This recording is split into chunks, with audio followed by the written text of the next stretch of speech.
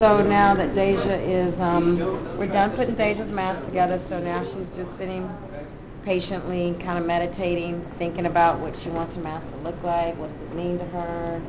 And this is also an opportunity for someone to get a glimpse of or a taste of the purpose of meditation, for instance. You know, the fact that it allows us to just stay still for a minute and try to be void of thought so that we can just allow some of the answers to come through. Because you know how sometimes you'll ask questions to yourself and you don't necessarily have an answer for it, and then sometimes you'll get those answers, right, when you're doing something totally different, or you know, when you're not even thinking about it.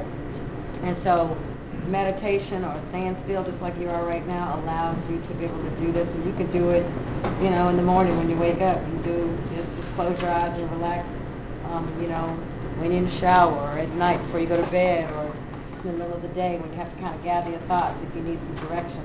This is the opportunity to do that. So I'll shut up with that text.